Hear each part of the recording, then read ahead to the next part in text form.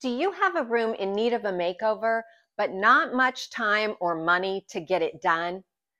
I know at this time of the year, I like to change things up in my family room to give it a lighter, airier feel. So today I've put together 10 easy and affordable ideas for refreshing a room. I'll show you how in less than a weekend, you can give your space an inviting new look. So let's get started. When we first see something new, it's stimulating to our senses. However, the more we see it, the less stimulating it becomes. Over time, our brains become accustomed to the presence of our room decorations, and we simply stop noticing them. That's why a simple room refresh is so satisfying. I hadn't updated my living room decor since packing away my Christmas decorations. So if you're like me, you'll want to start your room refresh by removing any heavy or wintry items. I took down a pom-pom wreath and some snowy candle rings. Then I moved to my mantle, which still looked quite wintry, with dark metals, candles, pine cones, and dark green stems. You may also want to remove any decor that you're tired of or that you just don't really like anymore. This will give you a fresh palette as you begin to redecorate. When refreshing a room, new curtains are an easy way to make a big impact without spending much money. They can update the overall look and help to tie other elements of the room together. I recently ordered some William Morris fabric in the vintage pimpernel pattern, and I used it to make new curtains, so I was especially excited to see them up. The curtains I took down will be used in my kitchen to coordinate with my dark blue kitchen cabinets and library shelves. Little by little, I have been replacing all the silver metallics in my home with gold or black. So I finally purchased some new black curtain rods for the family room. Although I have spray painted curtain rods in the past, I decided to set these silver ones aside just in case I ever want to use them again. Accent walls can add color, texture, and visual interest to a room. They also provide an opportunity to express your personal style and add a unique touch to your space. Several years ago, I painted the back of my family room bookcases blue, and I was ready for a change. This time, I picked up a roll of peel and stick wallpaper that was on clearance at Home Depot. I chose a traditional pattern that I thought complemented the curtain fabric and would also accentuate the bookshelf accessories. To begin, I pre-cut a piece of the wallpaper to just slightly longer than the wall. Then I lined the paper up across the top of the bookcase. I made sure that a few inches of the paper overlapped with the side wall to fully cover the blue paint. I pulled off the backing paper a little at a time, smoothing out the wallpaper as I moved my way down the wall.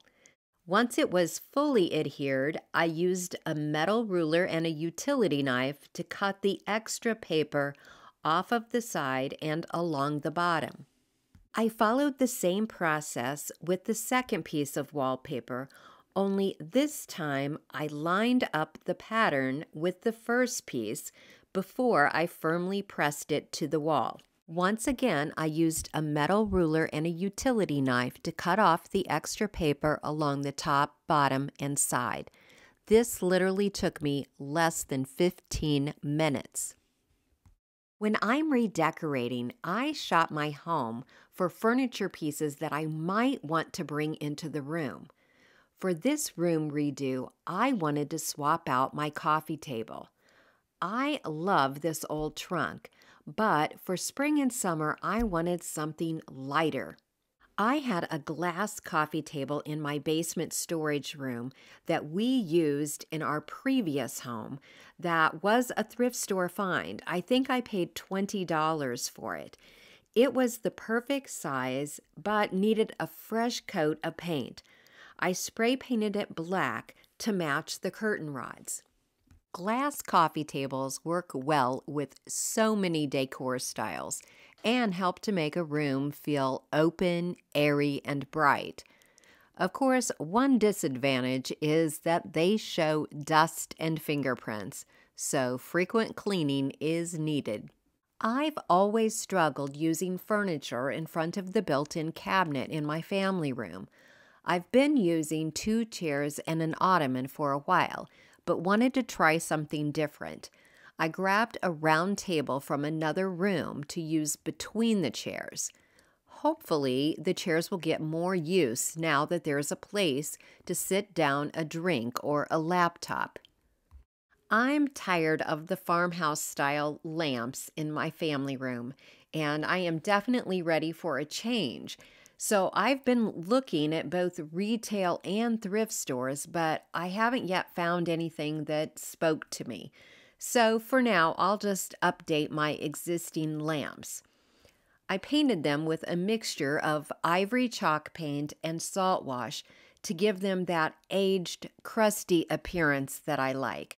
I used a 50-50 ratio of paint to salt wash and just dabbed it on with a brush. After it dries, you can distress it with sandpaper, but I decided not to. I'm going to keep looking for lamps, but until then, at least these are white and bright for spring and summer. Another easy update is to swap out your pillows and throw blankets.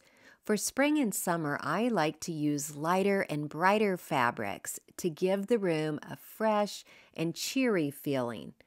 I replace velvet and heavily textured pillow covers with cotton and linen ones.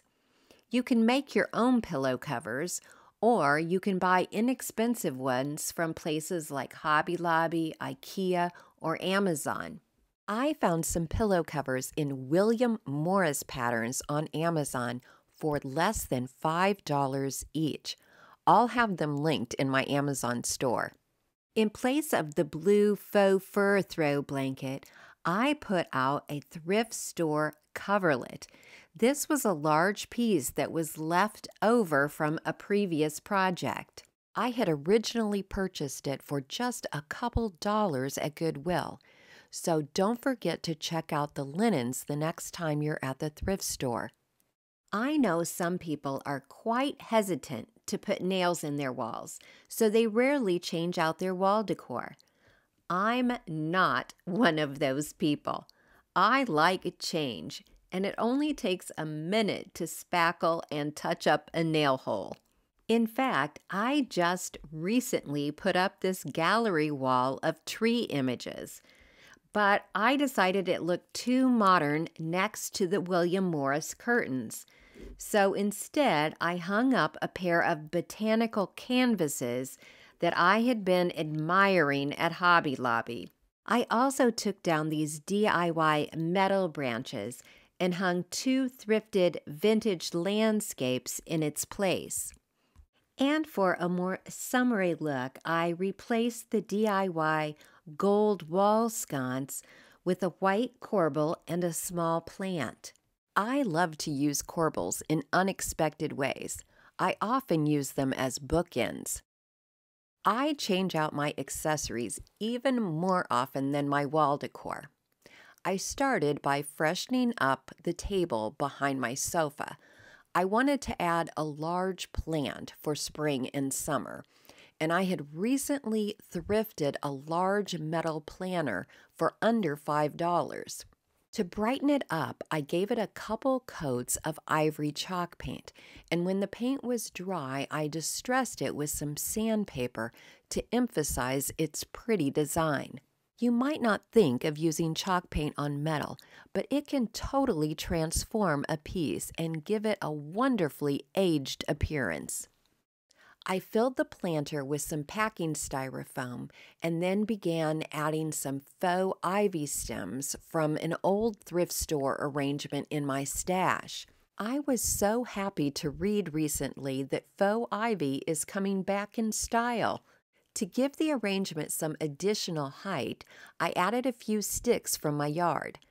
The ivy stems were a bit dusty, so to clean them, I sprayed them down with some silk plant cleaner. I also wanted to add some distressed books next to the plant on the sofa table, so I used a utility knife to cut the covers from a few old books. I know some of you are cringing that I am destroying books, but I've already saved these from the landfill when the school where I once worked was getting ready to throw these out. I just love the texture and color of old books missing their covers. Small decor gets lost on this sofa table, so I used these old books as a riser for a metal bird figurine. Now to the bookcases. I mostly just edited my accessories as I returned them to the shelves. I wanted a bit more open space to see the new wallpaper. I also traded out one lantern and a rusty metal box with some small garden-themed accessories for a summery touch. I made similar changes to the second bookcase. For the mantel, I returned the vintage frames and thrift store birdhouses, and then on the left side, I added a pitcher and eucalyptus stems that were both DIY projects in a previous video. On the right side, I removed the vase of dried flowers and added an old corbel, and I swapped out the dark green wreath with an ivory one. Next, I took down the fireplace matches and hung a basket in their place. I love how this droopy plant looks hanging over the side of the basket. For an airier look, I wanted to remove something from the hearth, but I just love my old wood tote, so instead I decided to take down the small table and move the wood tote in its place, which would open up the space around the hanging basket. I took out the candles and pine cones that were still in the tote from Christmas and replaced them with dried flowers and some bird-themed accessories. I don't like having a lot of candles sitting out during the warm months. Instead, I'll just add a nicely scented votive candle to a pretty container. I think every room should have a live plant if possible. I would love to have a live plant on the sofa table, but unfortunately that back corner just does not get enough sunlight. So I added a small tabletop plant to one of the end tables instead. During the warm months, I like to use fewer metal and more glass accessories, like these pretty blue vases. I also like to add faux flowers in a few spots around the room. To create a summery arrangement, I combined two thrift store finds, a faux orchid and a clear glass vase. I just used some small rocks to hold the orchid stems upright. Mirrors are such a practical addition. They can make a room look bigger, brighter, even more elegant. Because they reflect both light and surfaces, they're a great way to make a room feel more spacious and airy. This is especially helpful in small rooms where every inch counts. As a finishing touch, I decided to update my cabinet hardware. I just spray painted them with the same black spray paint that I used on the coffee table. I wouldn't recommend painting handles that get a lot of use, like those on kitchen cabinets. However, it is a perfect and inexpensive update for less used handles and knobs.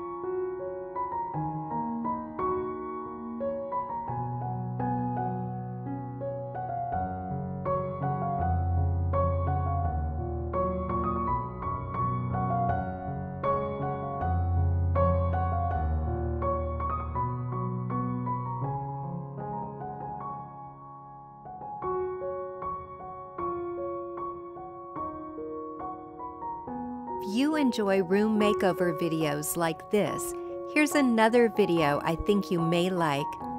Thank you so very much for watching today. I love and appreciate you all so much.